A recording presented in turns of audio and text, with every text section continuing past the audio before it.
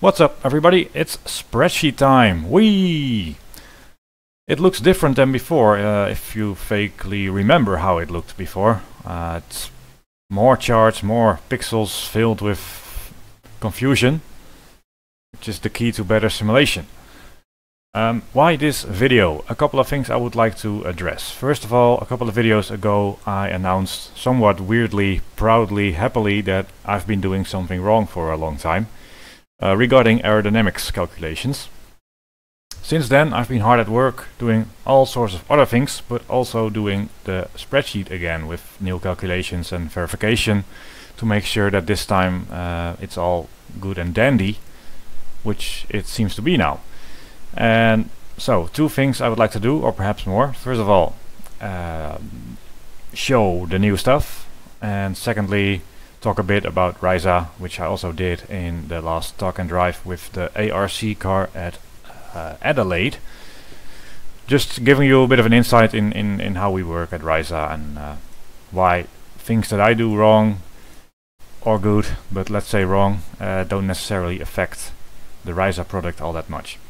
First of all though, what's new? Well, these tables giving you a map of ride heights. So we have the front ride height here between 0 and 4 centimeters, the rear ride height here between 0 and 4 centimeters, and then we can plot all sorts of stuff.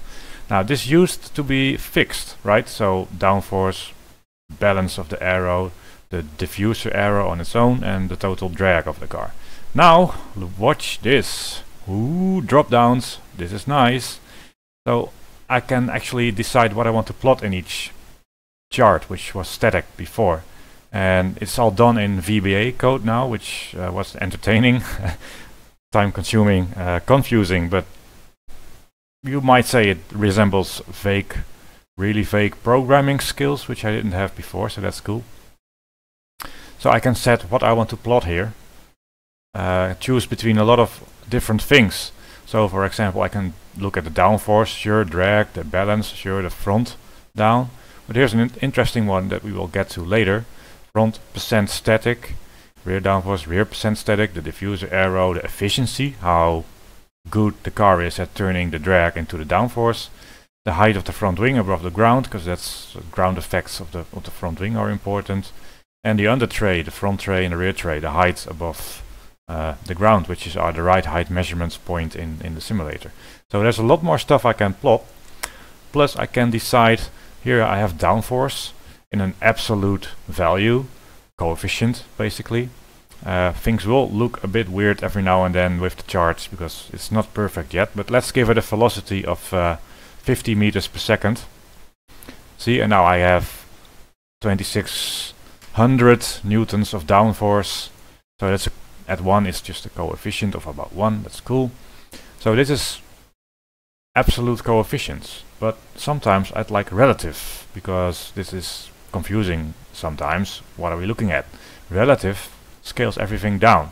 So here, this is what I had before. We have the percentage of downforce. So here the optimum downforce is with the front ride height at 0 and the rear ride height somewhere in this area. And I know that if my ride heights are all messed up and the back's at the ground and the front's up in the sky, I've got 68% downforce. If it's an absolute number, it's a little more confusing because, well, alright, now it's fairly close to 1, but let's, I don't know, go back to that high velocity. So now I've got 1800 here and 2600 there. What's that ratio? What's that percentage? So just click back to the relative values and I know 68%. So that's easier to interpret, decide what I want to plot, and if I want if I like the absolute or the relative value. So this is quite very nice, much more flexibility and giving me more insight, and the code behind it is also more complicated than it was. So what's fixed? A few things. When previously I assumed that the little bit of angle the car might have, you see it in F1, the rake angle, it can be quite severe, although it's still only a few degrees, and I disregarded that.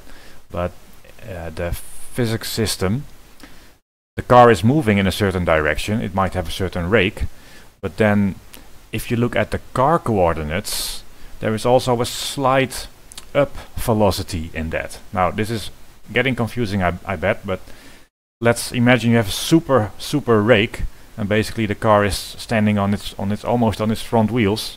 Then you start to drive forward, then it's almost as if that car is sort of flying upwards relatively to where it is moving. Still confusing, sorry, I bet. Anyway, the axis system and all the parts of the velocity that the car sees, so how it's moving through the air, all have a portion now. So with rake there is a little bit of up velocity, and that actually affects the downforce and the drag a little bit. Now this is all super minor, but it's complete now, and I can do all sorts of strange rakes or yaw angles, and it will calculate all the velocities that the car sees. So with yaw it sees a bit of sideways velocity and a bit of forward velocity, and if you add rake it also sees a little bit of upward velocity. So all the axis stuff is done properly in VBA code, and all the coefficients are correct now. So that's one big improvement. And that little aero balance issue that I had, giving us a few percent incorrect balance, or at least the spreadsheet told me a certain balance, and then in real life it wouldn't. Well, real life, sim life, let's not get ahead of ourselves. In sim life it would be a little more to the front with the aero balance than I would see in my spreadsheet. That's also fixed, and here we have the longitudinal ground restraint. That's an important one. So previously this is kind of how I did it, with the car sitting in a wind tunnel, and you blow wind over it super hard, super fast. You have to restrain the car somehow in the wind tunnel, otherwise it would roll backwards. Now typically a lot of the time it turns out, which is in a way, well, it's not incorrect, but it's kind of confusing, they actually just like pull the handbrake on the car, or put it in gear or something to stop it from moving, which means that the rear tires or the front tires, whichever are restrained, that doesn't matter, it's on the ground plane, they are resisting the drag force, and that's what I have here. Thing is though, that's not really a pure aero force, because if you imagine what that is translated to a car going down a runway to do some aero tests, if it does a constant speed, like a really high speed, it sees a lot of drag which it has to push against using throttle power, more power typically. So that force goes to the driven wheels to push the car through the air. Although the thing is there, it messes with the tire loads, the balance, because there is this driving force required to push against the air. Pure aero, in my opinion, would be removing all the tire forces and just do a coast down test, right? So if you do a coast down test, of course the car will slow down because of the aero drag. Then you remove that driven wheel force which messes with the tire loads. I can do that now. So let's look at the balance here. This is a Formula 3 car, the year 2000 model. So now the balance is 38% here. At the ride height rear 20 millimeters, front 10 millimeters, with using the rear tires, driving the rear tires with engine power to overcome the drag that it has, the aero drag.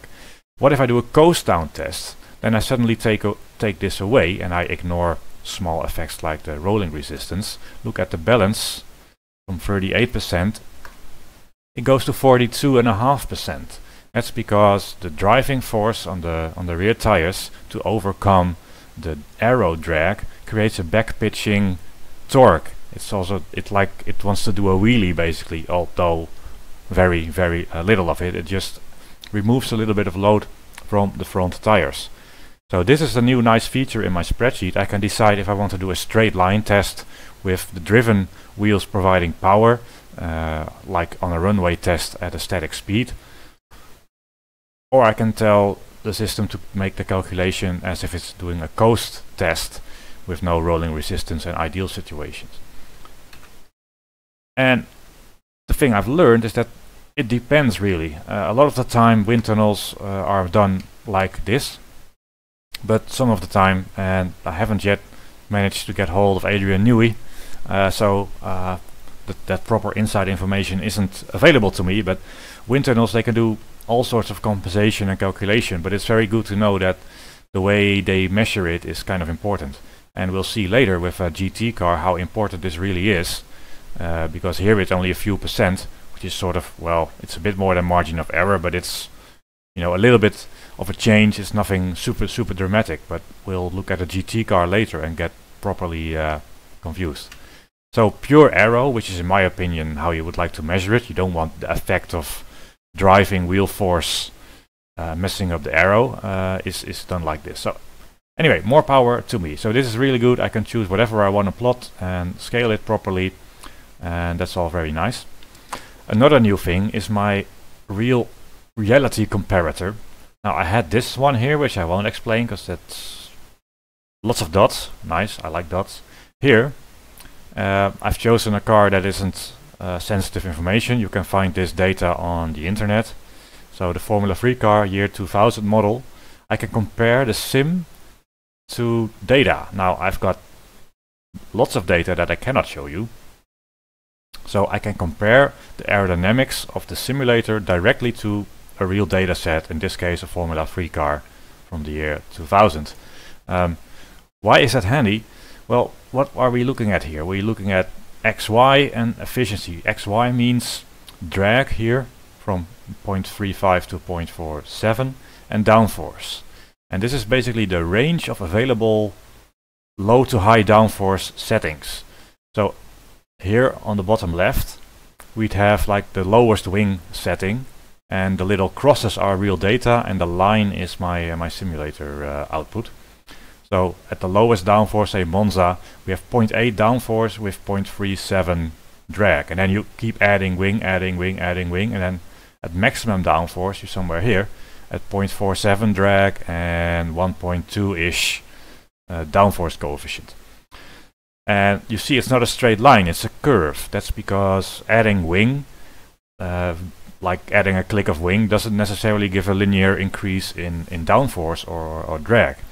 And that's where this comes in. You want this profile to be correct. So in the sim, if you go with super high downforce, at some point the extra downforce you get from extra wing clicks isn't as much as you'd like, and it's sort of, the effect can be reduced. Some of these data sets show actually that if you go super high on the rear wing, for example, you actually lose a bit of downforce because it starts to stall and it doesn't work anymore and only produces a lot of drag, and you're being slower basically.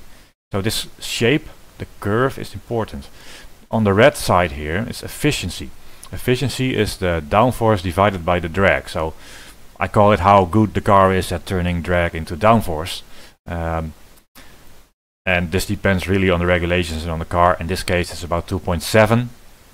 So it's quite efficient here from medium to high downforce, but at the Monza setting the efficiency is quite low. So at really low wing angles it doesn't generate a lot of downforce, but still generates quite a bit of drag, and that means the efficiency is quite low. These profiles are quite important to get the aerodynamic characteristics of the car correct. And now that I can compare this, let's mess with the numbers, which is always fun. So this is the front wing what I'm highlighting here.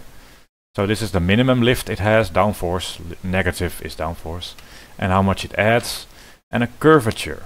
There are a couple of curvature factors here. This is what we had before already, by the way. It's not new, but the comparison is new and quite nice, which is why I'm going on for it about it for so long now. Curvature says something about how these things look. So the curvature says if you add wing clicks, how efficient does the front wing add downforce as you go further and further on the downforce. Same on the rear wing. And these here, this red one and this blue one, yes, I'm not colorblind, I think, are those profiles. So, well, let's look at the rear wing, because that's the biggest downforce contribution here. So it starts at minus 0.15, so that's downforce 0.15, and then we add 0.37, so that's 0.52, and we get this curve, right? So now let's disable the curves. I will have to remember what they were, so 50 and minus 50, just for my memory. Disable the curves, disable the curves. See, so now the rear wing just adds linear downforce and linear drag as I increase the settings of the wing angle, basically. And look at my match with the real data. It's all wrong now. We've lost that curvature. So we have to make the rear wing less efficient the more clicks we add, and that's why for the downforce it creates, if we want that to be less efficient, we've got a slight curvature now. So as we increase the wing settings, the gain in downforce is reduced. We want to do the same with the drag, for example. We want to increase more drag as we go further into the wing settings, higher in the wing angles. See, so now we get a bit of that curve. Let's make it a bit more. Let's make it a lot more. So now we got a curve going, which is kinda matching the real data quite well. And the result is this curve for the rear wing. So once you start adding rear wing angle, you get a lot of extra downforce with almost no drag penalty. Super cool. But then about halfway through, adding extra wing mainly adds drag. You get very little downforce, you get a lot of extra drag. And that's quite important for the profile of the car. And typically these curves aren't always super smooth. You can see that it's a little, it goes up and down a little. Sometimes you go from a low downforce package and then you add like another wing element on the real car, and that sort of detail isn't necessary really for most simulation, but we can still approximate the real curves very well indeed. So, oh, that's bad. That's super wing. Super wing. So this is a reasonable approximation then of that curve, and being able to compare the sim directly against real data. Now, it's not true that we make this car specifically, but perhaps we make a car that's somewhat related to this. It gives us an idea what the scope of the downforce might have to be and how it might look. So that's pretty nice. Another small thing here is this is kind of the same as here, just on its own, not compared to the real data. So we can set a ride height, 1 centimeter on the front, 2 centimeters on the rear, with a balanced target of 40% to the front and a tolerance of this, no yaw, and it plots all the wing combinations from low to high downforce that give us a balance of 40%, give or take 1%. So if we make that tolerance greater, we should see more points. A lot. Oh, that's silly. All points basically. So the greater window of aero balance I get, logically, if you make this a huge window, so 0.5, so this means any balance between 35% and 45% will be plotted. And there are a lot more wing combinations giving you that aero balance than if you have a really tight balance range that you would like to plot. Anyway, what you see here is another interesting thing. These green dots here is the ratio between the front and the rear wing setting, basically, because in the sim we have like clicks of the wing, 16 in this case for the front and 16 on the rear. And I personally like the settings to match. So if we have 16 settings on the front and 16 on the rear, ideally with settings 8 and 8 we still get something of that 40% balance. And this is the ratio, and as you can see now the trend here is going a little upwards. So my wing, adding wing on the front and the back has slightly a non-linear effect, although it's fairly close here. If I screw this up, shall I? I will do, yeah, why not? Why not screw it up? It's never a problem. So if the rear wing becomes super effective, that means that each click of rear wing needs a lot more front wing, and this line isn't straight. So if I make it really ineffective, it goes wrong, it goes wrong. Ah, there we are. It doesn't go wrong, but axis. My point isn't coming across. I should have prepared this. Anyway, another tool you don't have to understand. I barely understand, but actually secretly I do understand, and it's another thing that helps quite a lot with getting the range of downforce working as I want. Forget about that, right? Okay. On to yaw. Yaw is something that's seen some improvements. You can have each wing. Let's focus on just the front wing. So this is yaw on this scale from 0 to 45 degrees, and this is the relative downforce produced by the wing. So I can have a peak downforce, this time it's 2 degrees, and a multiplier. Now let's do something silly. Now this, you wouldn't see this, but I can see the downforce increase 10%-ish at 2 degrees. Now let's say, no, I don't want it, I want it at 5 degrees, something like that. If you somehow have yaw sensitive aero, you can do something like that. So the drop off in downforce, first the downforce increases if you go to 5 degrees, and then it drops off. That's something we never really used, and there isn't a lot of data for yaw. However, the rear wing has the same option. Let's bring that into play. And here it looks quite different. And you can imagine that if you add yaw, so you go a bit sideways, and in this case the front wing gets more downforce and the rear wing is already losing downforce, then it changes the balance of the aerodynamics quite a bit. We can plot the balance. Ta-da! So here's the balance on the primary axis. So in this case, the higher it is, the more forward the balance is, right? So the balance is about 40-ish, 44%. And then we go sideways, and a bit more sideways, the balance goes forward. And then it goes back a little, and then it goes forward again.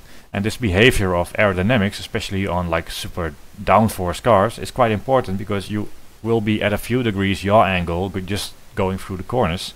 And if the yaw aero moves forward a lot, which let's simulate.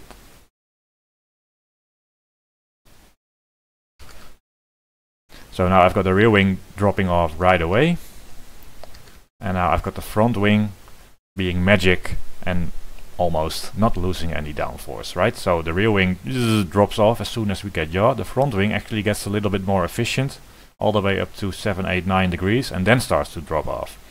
That means that our aero balance, see, we got a rear wing dropping, front wing gaining, more downforce on the front, our balance moves forward.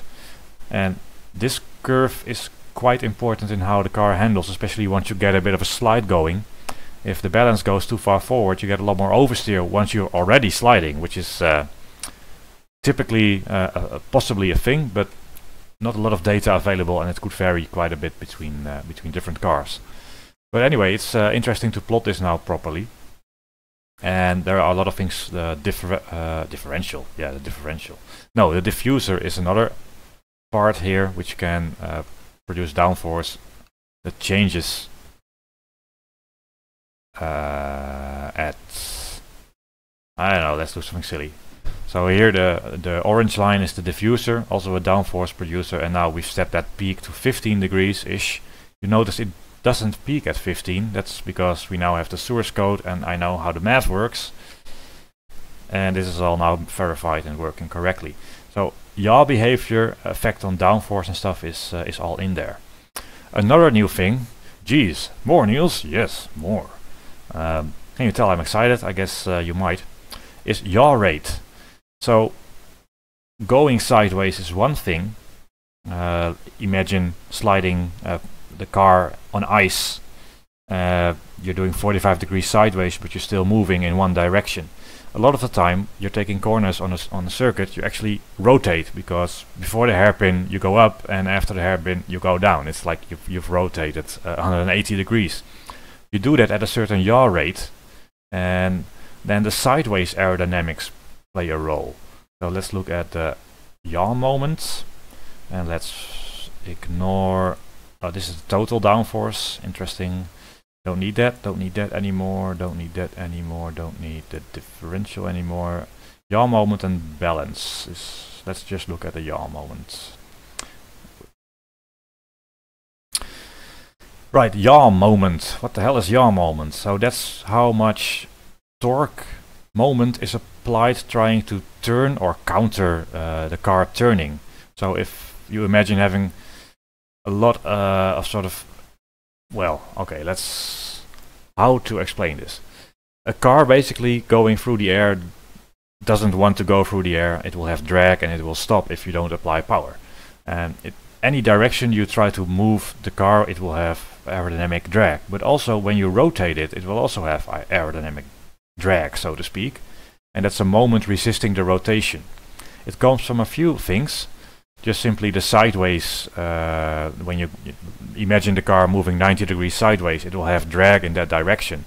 A bit on the front and a bit on the rear of the car.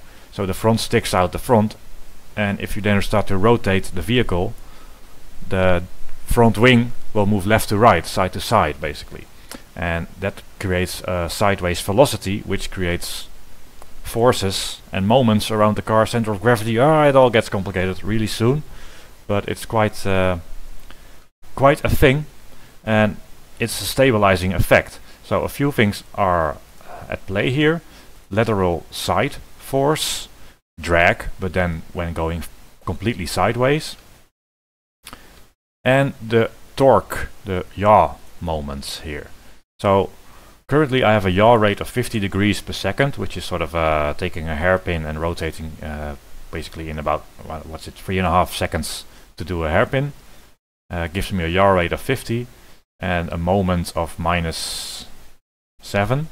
Now I change the yaw resistance torque to 20 and it's off the scale. I have to enable it again. -15. So we've doubled that torque by changing the yaw resistance, resistance to rotation, aerodynamic moment that it gives. Another way to do it is change the side force produced by the front of the car and the rear of the car.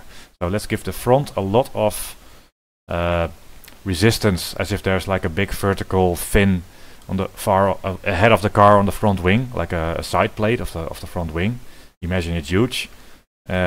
What that will do, once you go sideways, the front of the car will have more drag than the rear of the car, so you get an oversteer moment basically.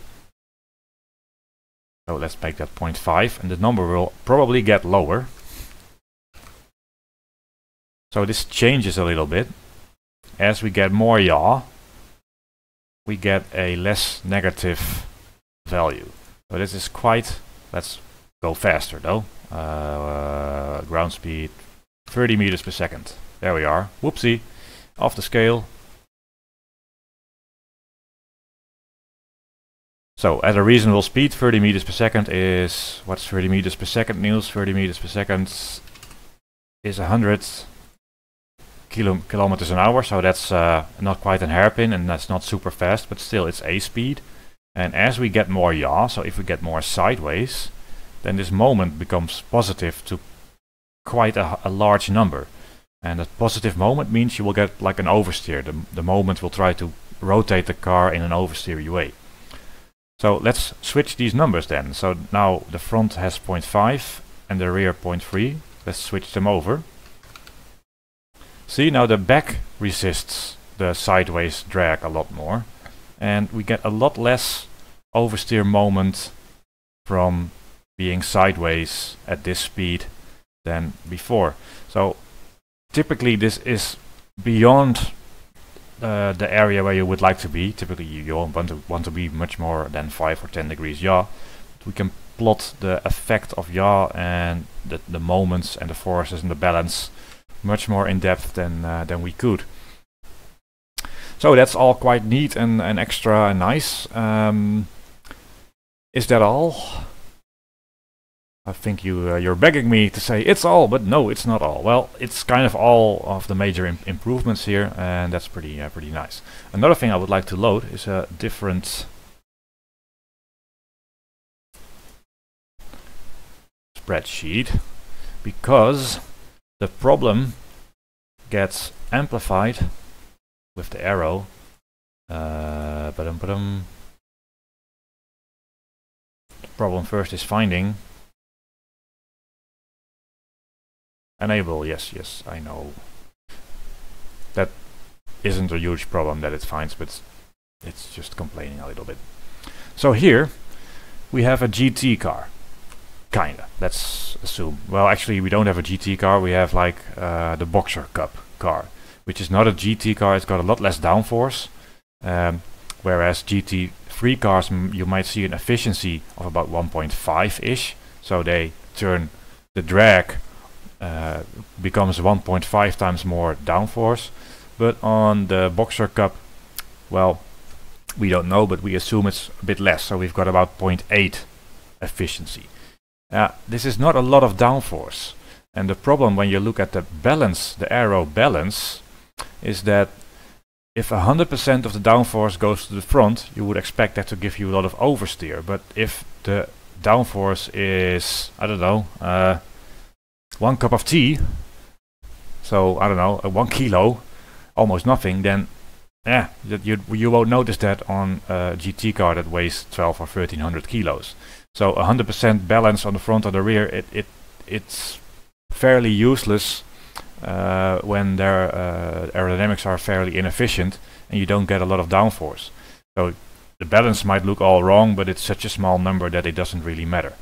The biggest thing though is, since the aero is small, that effect of having the car running against the wind or doing sort of a coast test becomes huge. So now we're doing a coast test with this car, and then the balance here at this ride height, which isn't really a GT ride height, but that doesn't really matter.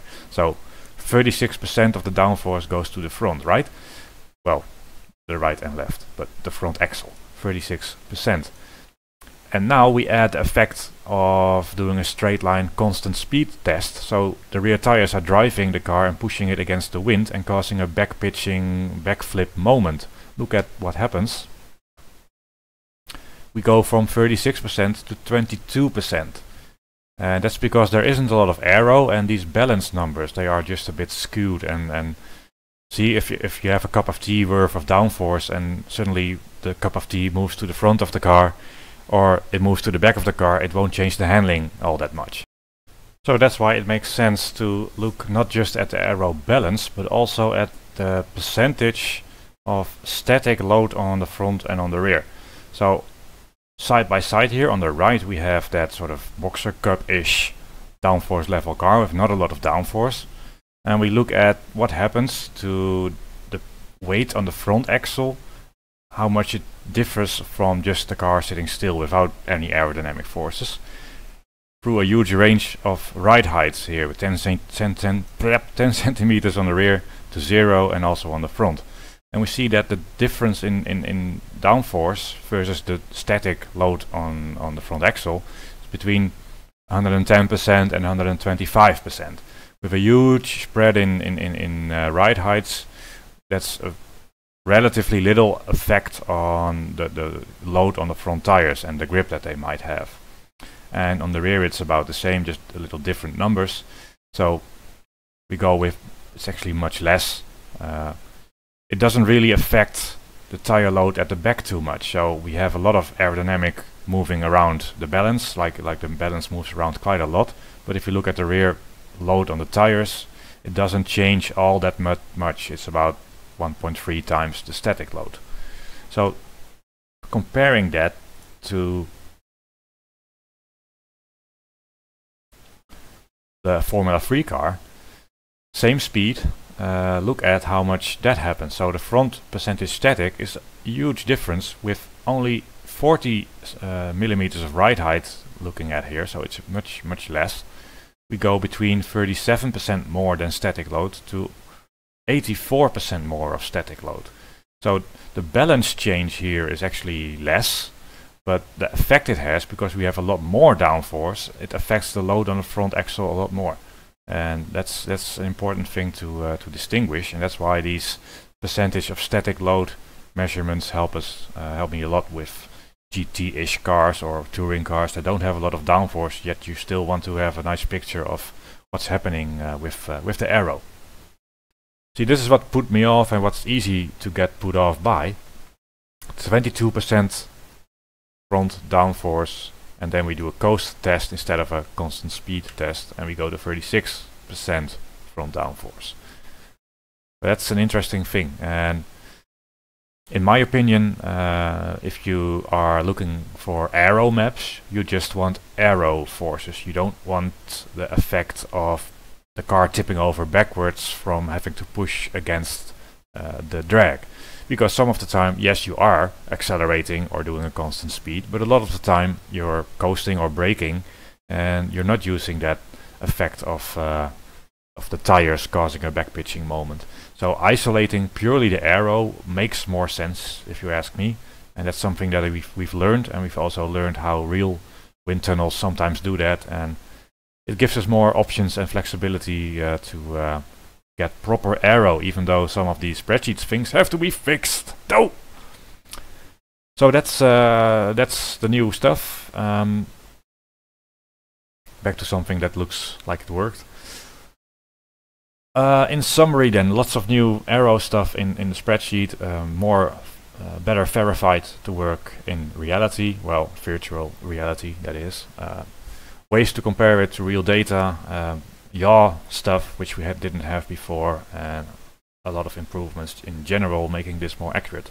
So previously then, let's talk about that boxer, which was one of those problem childs, because the downforce I was getting was actually a lot more to the front than I was thinking I was getting.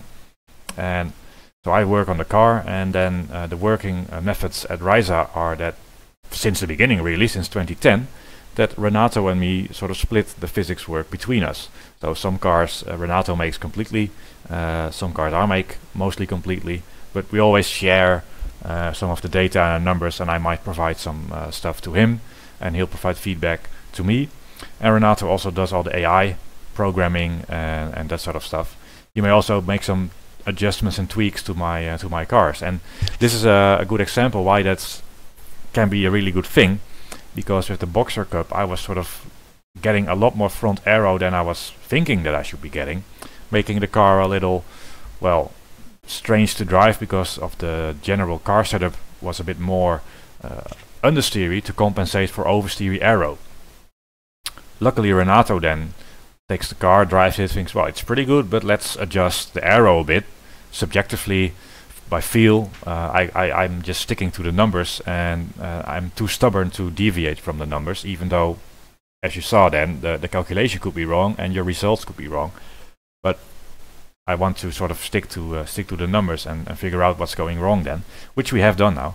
But Renato is then stepping in and making adjustments to make the car handle better than what I first delivered. So it's a two-way process that most of the time I'm pretty confident and genuinely feel that like it makes the car more better and more suitable for release.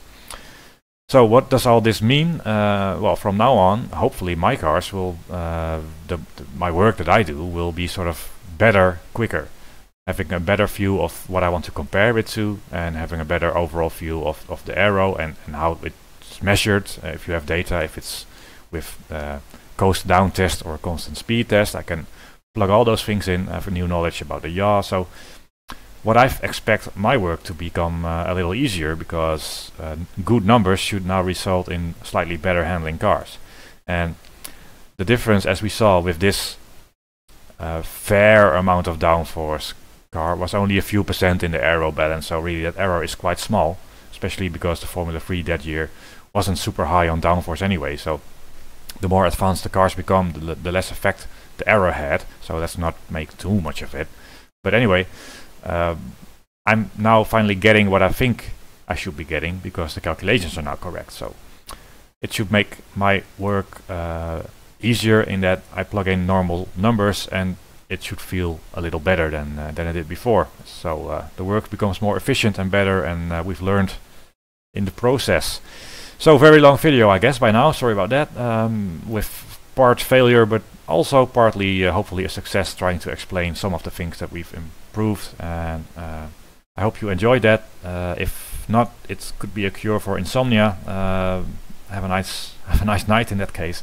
Thank you for watching, and have a good whatever day or part of the day remains. Where's my streaming software? Here. Thanks guys. Bye bye.